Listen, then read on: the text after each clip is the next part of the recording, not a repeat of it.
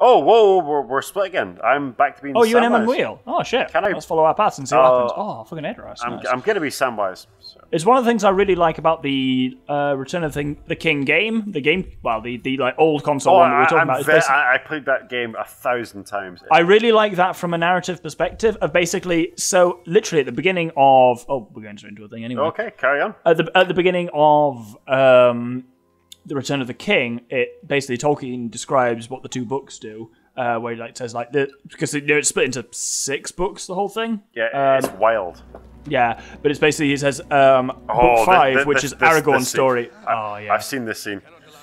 Well, when he's like, book 5, he says tells of the opposing schemes of Gandalf and Sauron.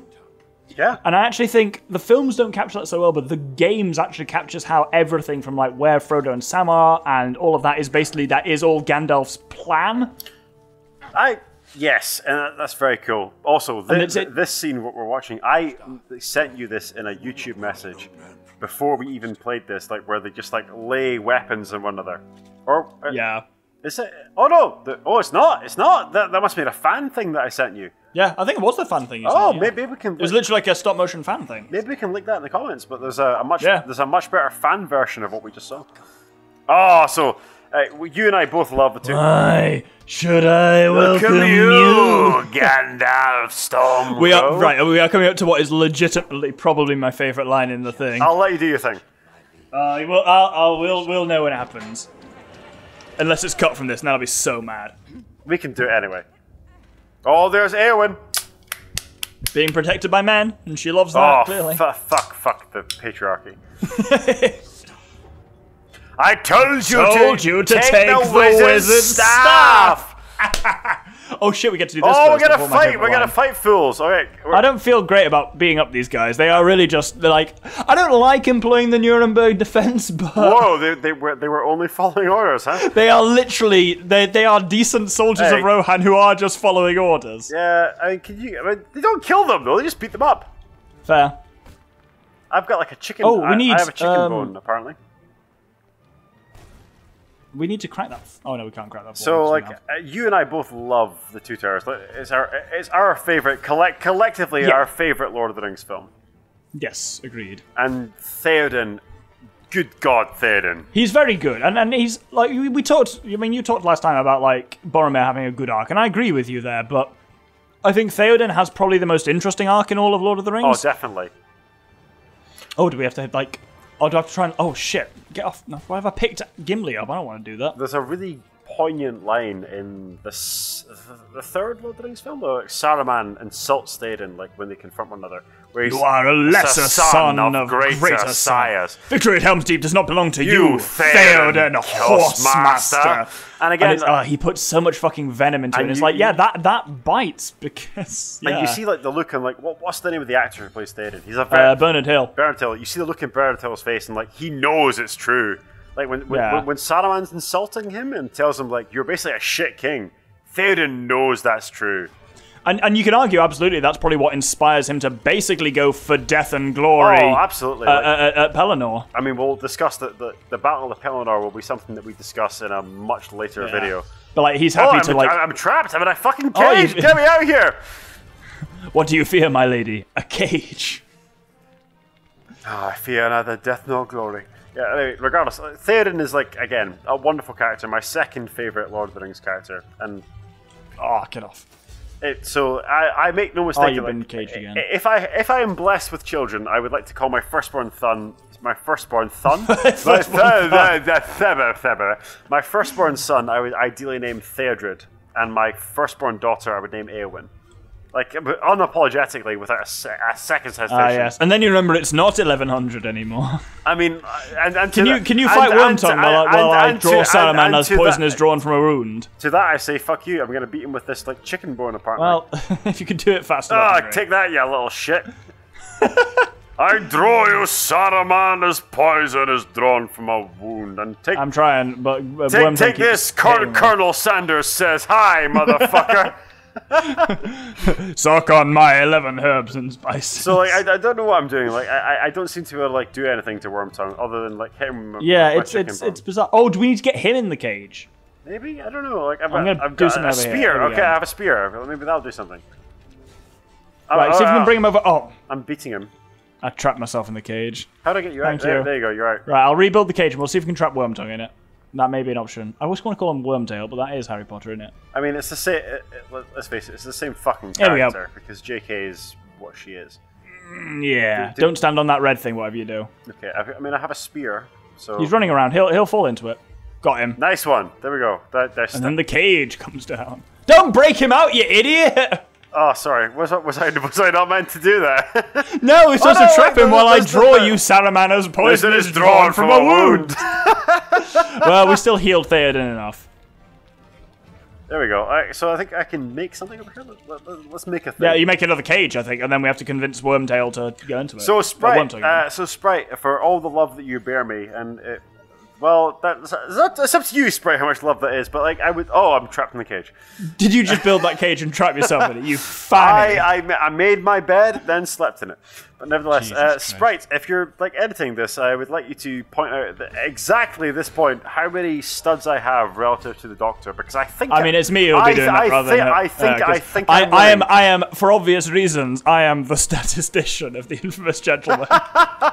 Well, I've got a candlestick. We got him. Right, let's do it. Right, please say my best line, or I will be mad. Here we go. Come on.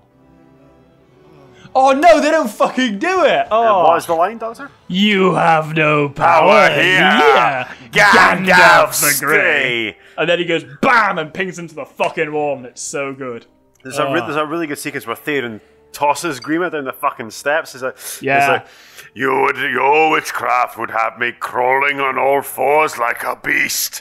And again, Aragorn being a decent person is like, no, my lord! No, my lord! Enough blood has been spilled on his account, which is fair as well. Again, like Viggo Mortensen, like the best man alive.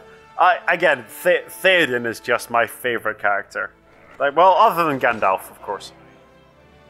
Yeah, Theoden has a very good arc of basically just being a kind of minor king, as you say, who's like, actually, no, perhaps I need to make my mark and earn ancestors' respect and all that kind of stuff. So one of my favourite tropes in literature is like characters who are self-conscious of their position, and Theoden is very self-conscious that he is a minor figure in a massive historical event. So like he knows he's not the hero, he knows he's too old, he's not like the warrior he was. Aragorn is the hero, Gimli is like Aragorn's sidekick. Theoden knows he's barely a footnote in history, but he's determined to make the best fucking attempt he possibly can. And I get, as you say, that explains why, I love that for him. That explains why Saruman's line does cut him so much. He says you are a lesser son. A lesser son of greater size. Yeah, like he takes that personally for fucking obvious reasons. Yeah, very much so. So this scene, this is one of the very few scenes in Lord of the Rings where the CGI shows the fight against the wargs. Does it? Do you think? Yeah, go back and watch it at viewership. But the fight against the wargs, it's not aged as well. Also, like, it gives me great joy to ride around on a horse as Lego Viggo Mortensen because, like, again, like as far as I'm concerned, this man is God to me. Really, you hadn't made that point over the last 4 hours and 7 minutes. I mean, I really hoped, like, if viewership, if you hadn't gotten the fact that Viggo Mortensen is my God, Viggo Mortensen is in fact my God. It's nice for you to at least. Oh shit! I did what Aragorn did and ran off the cliff. Oh, can I tell? Can I tell the story? He took a little tumble off the cliff. Can I tell? Can I tell the story? Can I please tell? You can. I just want to have my brief rant about why the fuck are all the orcs Cockney? It's bullshit. Anyway, Cockneys are commoners and peasants, Doctor. Don't you know? Apologies to any Cockney. On you go. So, during the shooting of the scene where like Aragorn literally takes a tumble off the cliff, Viggo Mortensen was underwater for something crazy like 3 minutes, and then he actually resurfaced. So like they lost sight of him. He tumbled into an actual river where they were shooting this in New Zealand, and they were genuinely concerned that production had killed the lead man in their role. But Viggo Mortensen, god, hero, man, myth, legend, resurfaced after being underwater for almost 3 minutes and was like, yeah, I'm alive, we're going to shoot next week. And he did. Because I mean, don't get me wrong, that is cool. All I will add is 3 minutes or 3 or 4 minutes is not actually as long as you might think. Sorry, what was the last? I challenge you to hold your breath for 3 minutes right now when you're not in freezing New Zealand water. I'm a trained scuba diver and free diver, so yeah, I can. And to that I say fuck you. This is the funny my horse. Where's my horse? Oh, you'll find it again around the middle. You can come and get on it. Here it is. Okay.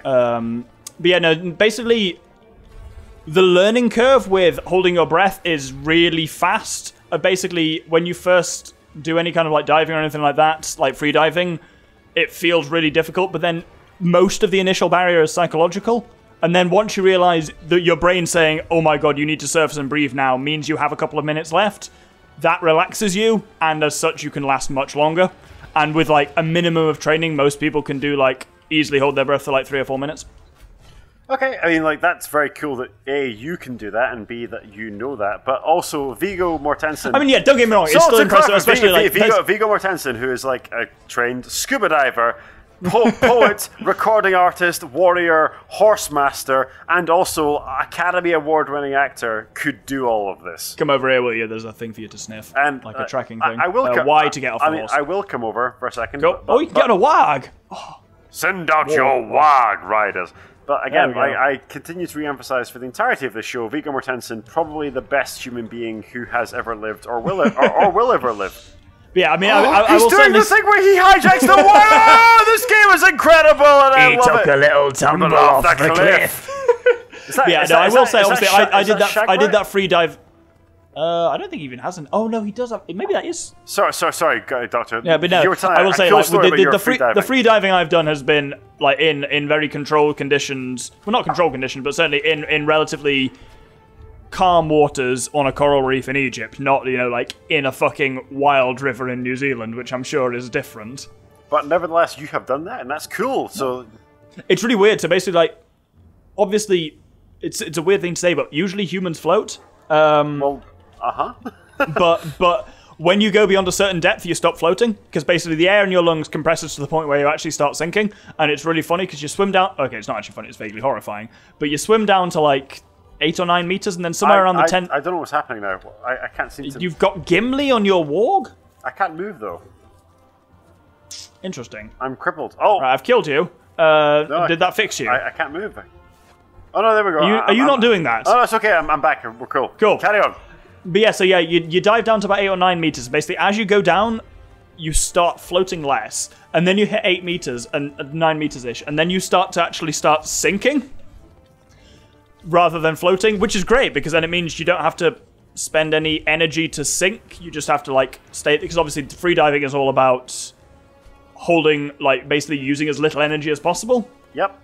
And so you just stay there and you just keep floating down. You're just like watching this coral reef go past, like it's really cool. And then you look up and you're like, I am 30 meters below the surface. I've never done anything as cool as that. Well done, Doctor. Wow. Like it's not as impressive as it sounds, but it is just like you look up and you're like, at full pelt, that will take me 20 seconds to reach the surface. And you do have to be vaguely aware of that. And you have the awkward optical illusion that basically if you're underneath the water, it's really hard to judge where the surface is.